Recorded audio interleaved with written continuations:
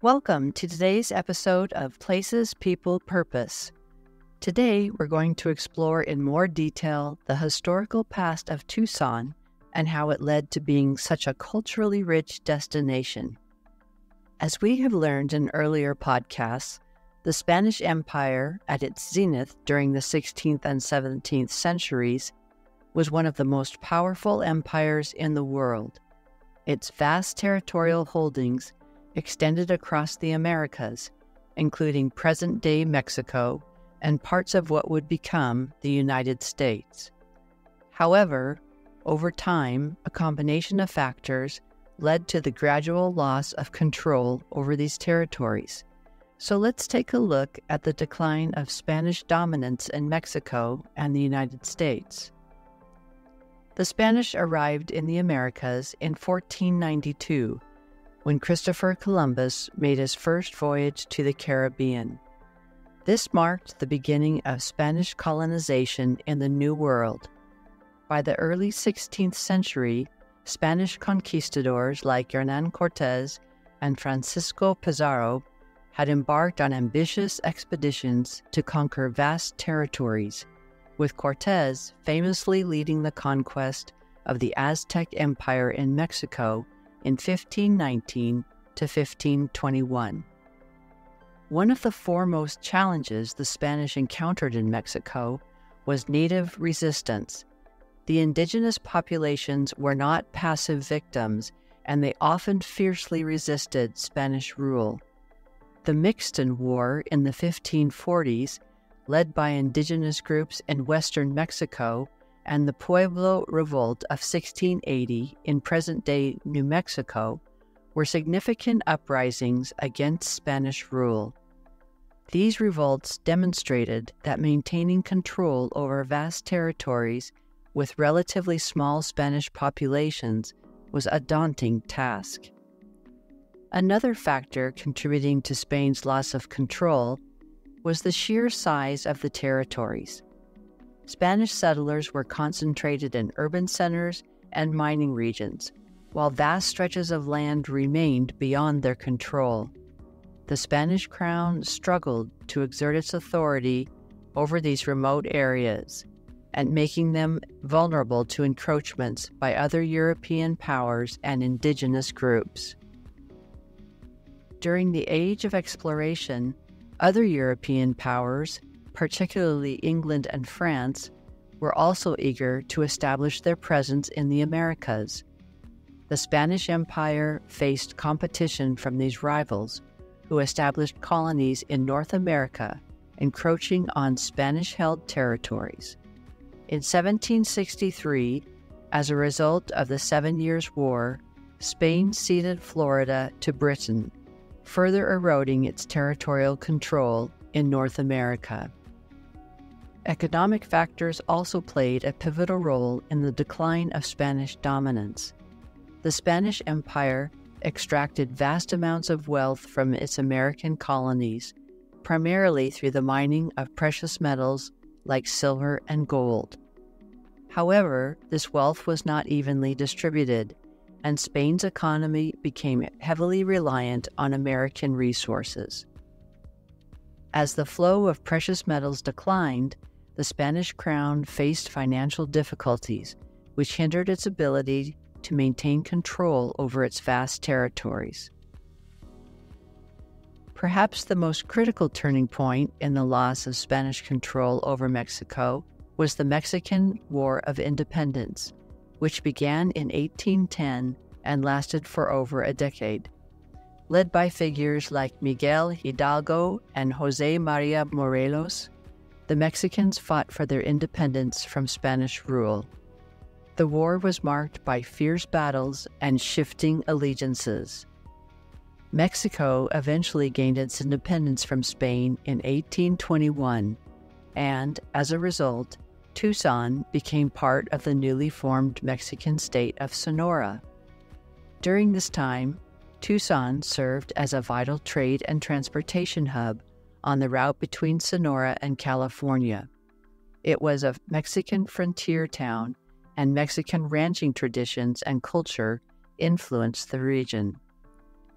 In the case of the United States, Spanish territories in the Southwest, including California, New Mexico, and Texas, gradually fell under American influence. The Louisiana Purchase in 1803 expanded the United States territory, and settlers pushed westward, encroaching on Spanish-held lands. The decline of Spanish dominance in Mexico and the United States can be attributed to a combination of factors, including indigenous resistance, geographic challenges, competition with other European powers, economic difficulties, and internal conflicts.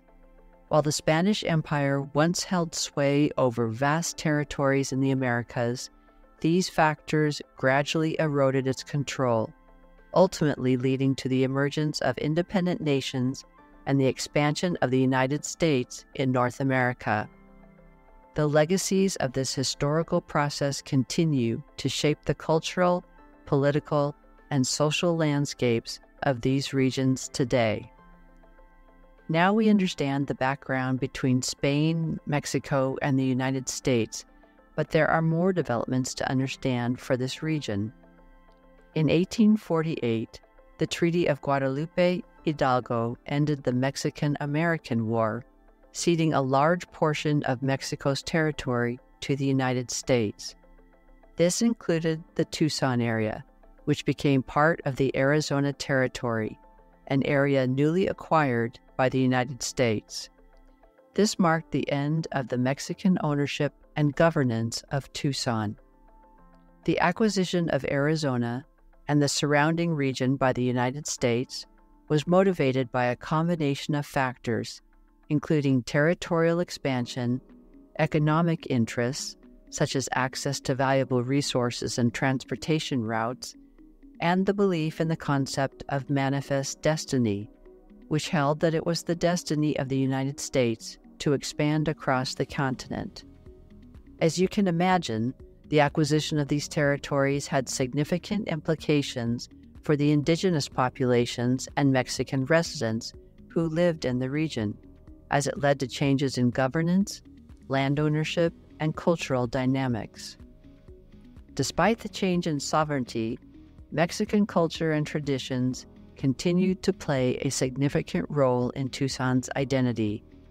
Many Mexican families who had lived in the area for generations remained, contributing to the cultural and social fabric of the region. Elements of Mexican architecture, food, and language have left a lasting impact on Tucson. Today, Tucson has a strong Mexican-American community that has contributed to the region's cultural diversity. Mexican cuisine is a prominent part of Tucson's culinary scene, and cultural events such as Dia de los Muertos and Cinco de Mayo are celebrated with enthusiasm. As a result of this fascinating historical background, Tucson, Arizona is a vibrant and culturally rich city. Let's take a look at two of the most iconic buildings in the Tucson area and how they reflect the storied past of this region. First, we're going to explore the Mission San Xavier del Bac, which is a National Historic Landmark. It is also the only remaining mission in the state of Arizona. The mission was founded in 1692 by Father Eusebio Kino, a Spanish missionary who traveled throughout the northern part of New Spain, which now comprises the northern part of Mexico and the southwestern portion of the United States. The current structure was begun at the site in 1783 by a Franciscan father and is regarded as the finest example of Mexican Baroque architecture in the United States. The flags of 4 different nations have flown over the mission. It fell under the jurisdiction of Spain until Mexico won its independence in 1821. The Gadsden Purchase brought the mission into the United States in 1854. And today, following the creation of the Tohono O'odham Nation in 1937, the flag of the nation flies over the mission. We have some photographs of the mission on our website if you'd like to see them. Another wonderful building in the Tucson area is the Pima County Courthouse, designed by Rory Place.